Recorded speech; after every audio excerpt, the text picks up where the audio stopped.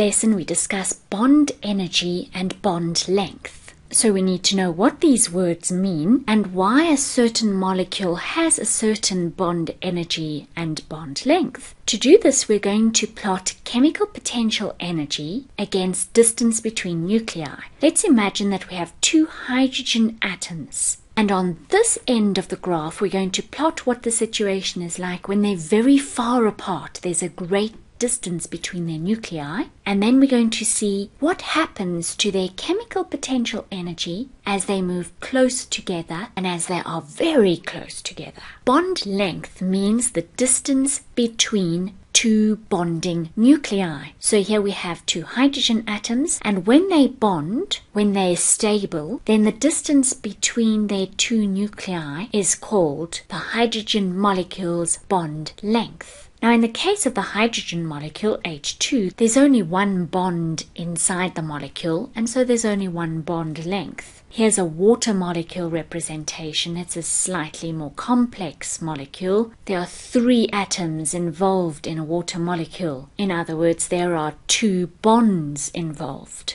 and the distance between each bonding atom is called the bond length. In the case of water, each of the bonds is between a hydrogen and an oxygen atom, and so the bond lengths are equal to one another. Now, if you want to break a bond, you'll have to put in energy, and the amount of energy that you'll need to break one of those bonds is called bond energy. Since we're going to plot chemical potential energy against the distance between the nuclei, we need to understand what chemical potential energy is. Any kind of energy is the ability to do work, and work is always done when a force acts through a distance. There are different kinds of force, and one of them is electrostatic force. Electrostatic force might be attraction or repulsion. Attraction occurs between opposite charges, positive and negative attract. And repulsion occurs between like charges. Positive and positive repel, negative and negative repel. If there is a net attraction or repulsion between two objects, then they will exert electrostatic forces on one another, and so they can do work on one another if they are free to move through a distance. The more work they can do on one another, the more the chemical potential energy there is. The less work they can do on one another, the less chemical potential energy there is, and so the stabler the setup, the less the setup can change. Here we have our graph of how chemical potential energy changes as the distance between two atomic nuclei change. So we can see when the two nuclei are far apart, they have a certain amount of chemical potential energy. For simplicity, let's just say energy. Now, the fact that we've called that amount 0 doesn't mean they have no energy when they are far apart. It's just we need some kind of reference, and scientists have, for whatever reason, decided to choose the reference, the 0 point, as the amount of energy that the two atoms have when they're infinitely far apart. So let's say here we have two hydrogen atoms very, very far apart from one another,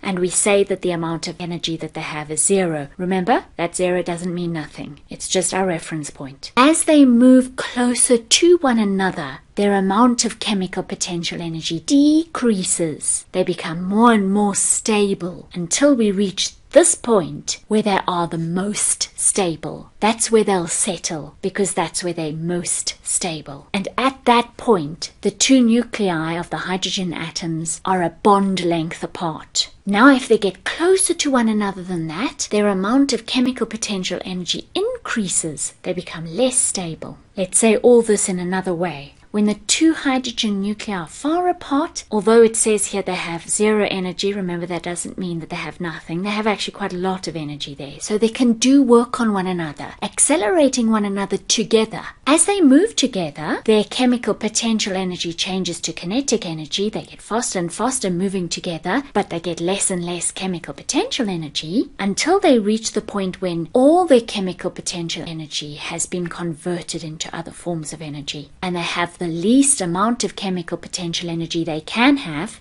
and at that point they're the most stable, because now they can't do more work on one another, accelerating one another either together or apart. and that's where they bond. But if you would force them even closer together, then you would have to put in some energy to do that. They wouldn't want to go close together just by themselves. And that energy that you'd put in would be converted into chemical potential energy, enabling them to do work on one another again, forcing one another apart back to the bond length.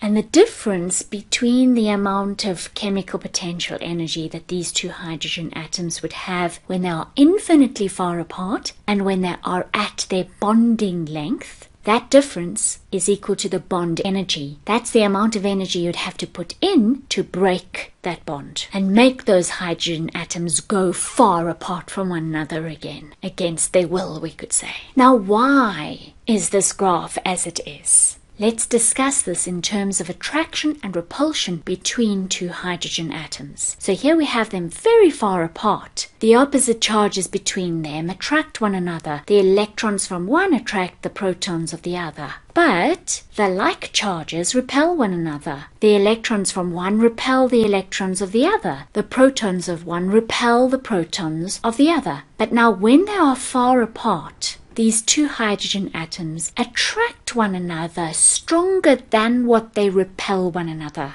So there's a net attraction force between them, and that can do work on them, accelerating them together. And so they move together. As they do so, their chemical potential energy is converted to kinetic energy, and they get less and less chemical potential energy as they get closer and closer. Now, if you force two hydrogen atoms together, even closer together than their bond length, or if maybe as they're moving together, their momentum carries them beyond their bond length, then we get this situation. And now the repulsion forces are stronger than the attraction forces. So there's a net repulsion. And so now they can do work on one another, pushing one another apart. Again, converting chemical potential energy into kinetic energy. And they will settle at their bond length, where the forces of attraction and repulsion are equal to one another, and so they're stable. And they're not going to be able to do work on one another, either to force the two nuclei apart or to force the two nuclei together. So here we have the graph again. When the two nuclei are far apart from one another, there's a net attraction force that accelerates them together. At their bond length, they're stable. There's no net force. Closer than the bond length, there's a net repulsion. They accelerate one another apart. And before we go, have you already liked? Have you subscribed? Have you left me a comment? And please go and visit my website. You'll find a lot of resources there, and they're categorized in a way that will make it very easy for you to find what you need. Until we meet again, learn science!